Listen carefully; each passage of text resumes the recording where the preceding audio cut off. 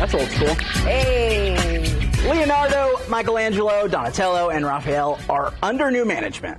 They are taking up the torch as lead illustrator of the ongoing comic series Teenage Mutant Ninja Turtles by IDW Publishing is none other than Indiana's own Gavin Smith in the house. Welcome. Thanks for being here. Thanks for having me. Sir, you are very cool. I don't know if you have any high school reunions coming up, but when everybody else is like, yeah, I'm an accountant, you're going to be like, yeah, psych, I got the Mutant Ninja Turtles. That is amazing. Yeah. It's definitely probably one of the better jobs to come out of Peru, Indiana, so I'll take that. Gavin, explain how this happened, because this is a really big honor, and for you to have your name on this, I mean, how did that all play out? I promise I'll give you the quick version.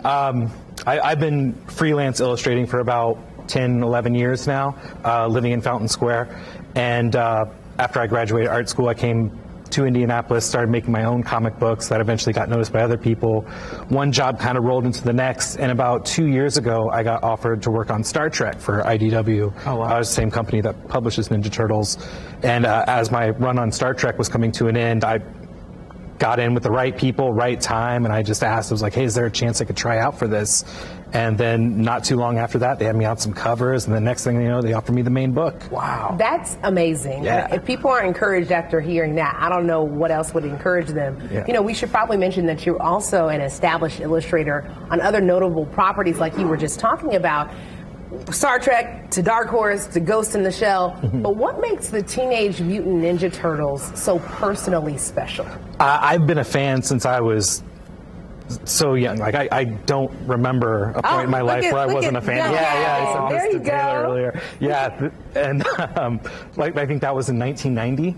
So I'm about 4 or 5 years old there, and then that was me a couple weeks ago reenacting the photo. I love that. I love that you were the dream that you had then. That's really special. It's just one of those things that, like, I got into the right, like I said, right timing, right place, and the right people, and I just found a way to make it happen. I just kept pushing for it the past couple of years. What's it like, something like this, where Ninja Turtles have been huge for so long, and they have their own persona, you putting your own touch on it without it not being what it is? I mean, how do you manage that? Well, there's definitely people I have to answer to. Well, Nickelodeon owns the property outright, so Nickelodeon has a lot of final say, and Turtles have to act and look a certain way. But I do get to put my own touch. I get to draw Raphael the way I get to draw Raphael, which is really cool. So I kind of have my ideas, and sometimes I try to sneak in my ideas, and sometimes it gets shut down, sometimes it gets through. It's great.